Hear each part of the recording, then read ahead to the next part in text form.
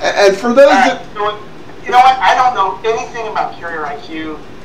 I know you wanted to get into that, and I don't know enough about it because I can sum it up real quick. Basically, I think in my personal opinion, everybody's directing this at Android, and this isn't me being an Android fantard or anything. This is the fact that the reality is the people who asked Carrier IQ to be installed is AT&T, Sprint, and T-Mobile. Verizon has made a public announcement that says we did not request it. They're trying to distance themselves from this as much as possible. It's difficult to verify that at this point. But basically, and why they wanted it, whether it was to have the ability to spy on people, to try and have more control of their customers, or if they just honestly wanted it for diagnostic reasons. Because what this application does is, on your smartphone, whether it's iOS, because this was on iOS phones too, whether it's on iOS or Android or other smartphone OSs, it records the key combinations and other things. And the way you trigger it to log stuff, according to what's being reported, is you press like a key combination. Like on your cable box, you'll press buttons 1, blah, blah, blah, and it'll start doing stuff. But it's always running in the background and you can't kill it. Now, Carrier IQ has stood up and said, we're not logging stuff by default. It's only logging stuff by default if the carriers have turned it on. So if your carrier did that to you, it has nothing to do with us. It's what they did. But I know when we attack a company that sells a service, I mean, obviously they're saying, look, we do, I guess, analytics is what I'm getting, or diagnostic. It's some sort of analytics of some sort. Well, it's Carrier IQ. I mean, it's to make... Yeah, it's being directed at Android because due to Android's open nature and the fact that you can talk to Android... Yeah, because carriers do whatever the hell they want with Android.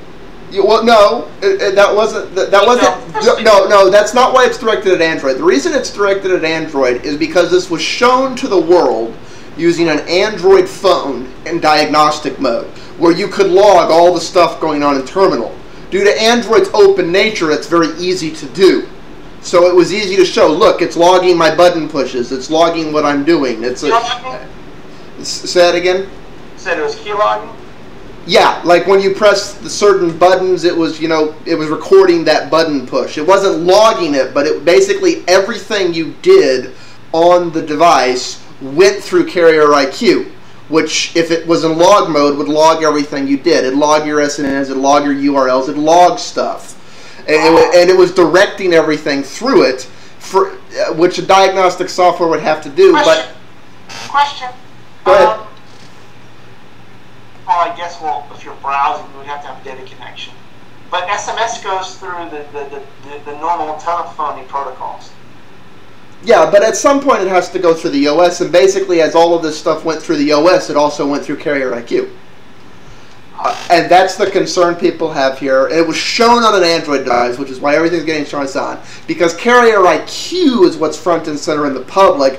That is why, you have exposed. I mean, what was this about? How did this come about? This oh my God, Carrier IQ thing. Basically, hackers and engineers discovered this and published it. They put a video up on YouTube and basically said, "Look at this thing you can't kill. Look what it's doing. Look at." So they had to actually go through some legalese to keep it up there. And other things, and it kind of went viral. Everybody's, what do you mean my phone's spying on me? That's. But even the people who published it pointed out this is not just an Android thing. This is a all smartphones thing. Then all the manufacturers started backing away from it, going, no, no, no, no, no. We have nothing to do with Carrier IQ. Talk to Carrier IQ. They made it very clear. No, AT&T, the phone company, told us to put this on there. We had to do it or they wouldn't sell our phone. Basically everybody's running away from this as fast as they can. To put it in perspective, you remember a few years back, That one company that was renting computers got caught installing spyware on the computers, which but they were their computers. That's the same. That's what this is in a nutshell. This again. Okay, but that was an intentional company doing that. This is the Carrier IQ is a legitimate company, from what I can tell, that sells services to carriers that obviously have chosen. Exactly. Let's be very clear. Carrier IQ did not do some covert action. No. Basically, the only thing Carrier IQ, the company, is guilty of is the phone companies said, we want software that does this, and they said, okay, here's the software that does that. That's providing a service. Yeah, that's what they're guilty of, and it goes back to the blood-sucking carriers. You know, God, I read something. It was a snippet. I gotta get it's Jobs' biography book because it came from it, and how Jobs. Originally with the iPhone, didn't even want to participate with carriers. He was going after voice over IP, you know, and that's something that you've seen me Twitter about, and then also I hope Apple can decimate cable providers. God, I would love it if Apple could bring to us what they did with music, like a la carte with cable. I would personally like to see some offerings in pure data solutions that are provided in a way unmetered that they basically are true competition for the oligopoly of the telecoms.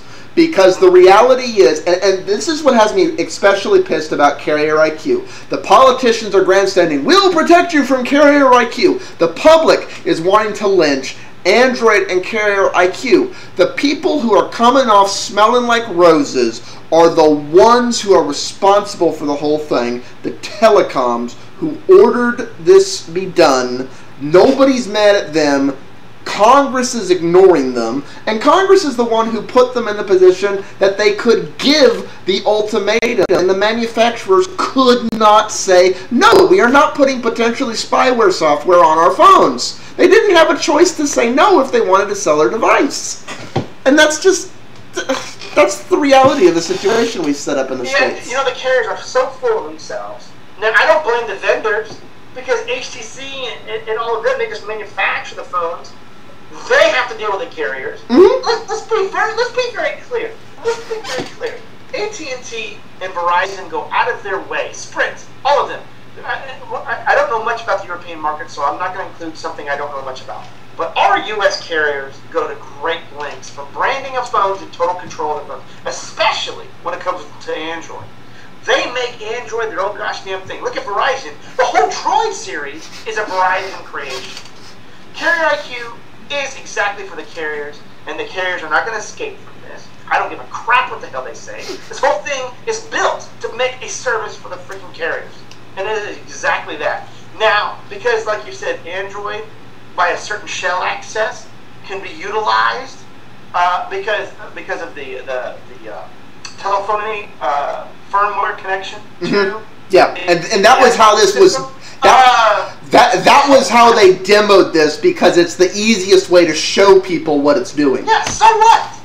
I mean, okay, that's not an Android flaw, nor is it an iOS flaw or an Apple flaw. Apple has to do its best to make its world private and have the carriers as an afterthought. And I, you know what? That's one thing I agree with Jobs on, is he did his best in before the iPhone was first released, to say, man, why can't we just talk over Wi-Fi? And I agree with Jobs, man. Man, it's so shitty how we're dealt this gosh damn cards that we are with the cell carriers. And you and I have not argued against each other, but argued together against the shit that the consumers have put up with these freaking cell carriers. And they're not going to, I don't give them a pass. They can say all the bullshit they want and all the headlines they want. They're not getting a pass from me. They wanted to get analytic data from us. They wanted to do diagnostic data from us using Carrier IQ, and they're not going to be allowed to back off of it. It is their problem. It's not iOS or Apple or Google. Well, and I don't necessarily even have a problem with them requesting the software. I don't necessarily have a problem with the manufacturers giving in to their ultimatum. What I have a problem with is unless you root the phone, you can't kill it. You have no way to opt out of the, well, I understand to diagnose things, you need this, but fuck you. But when do carriers actually give a crap? It's just like you and I were discussing. They don't have to. They've been granted a federally enforced oligopoly. Yeah. All right. See, this is the second time I've gotten enraged. All right. Oh.